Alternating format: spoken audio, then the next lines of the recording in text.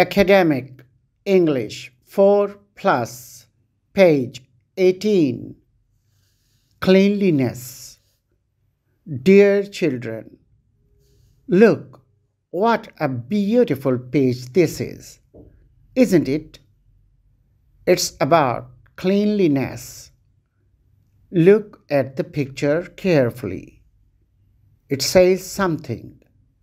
Cleanliness keeps us healthy, fit, and energetic. What do you see? Children like you are busy in different cleaning activities. The boy at the wash basin is washing his hands to keep germs away.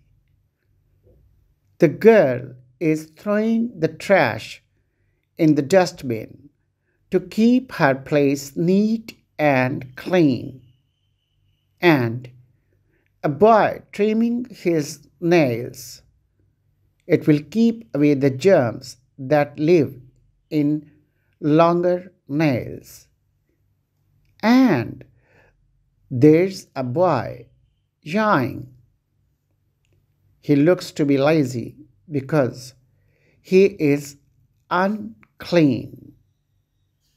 Everyone else in the scene is having great fun indeed. Do you keep yourself clean and tidy like these children? If you do, you are good children. Dear teachers, explain to the children the activities that may help them in keeping themselves and their environment neat and clean. Focus on the saying of the last prophet, Hazrat Muhammad sallallahu alaihi wasallam. Cleanliness is half the faith. Show them flashcards or charts displaying the benefits of cleanliness. Also, give them some idea about germs and how they harm the people.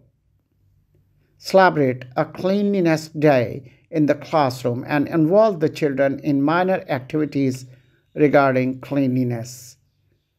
Describe the illustration in detail. Have a nice day.